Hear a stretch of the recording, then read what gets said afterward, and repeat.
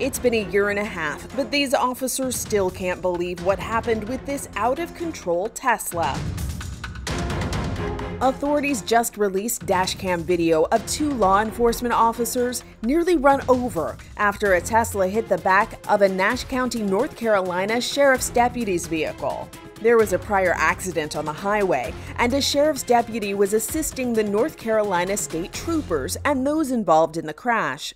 Dashcam video from the state trooper's car shows the two officers talking when the sheriff's vehicle is struck by the Tesla, pushing it forward. The deputy is hit, loses his balance, and takes the trooper down with him. Police say the person behind the vehicle of the Tesla was watching a movie while the car operated on autopilot.